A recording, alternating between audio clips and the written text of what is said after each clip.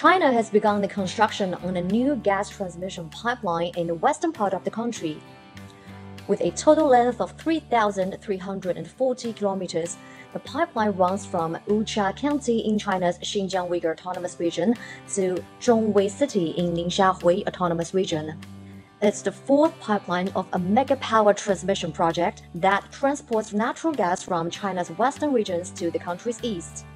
The construction company said that upon its completion, the pipeline will boost the mega power transmission project's annual capacity by up to 100 billion cubic meters.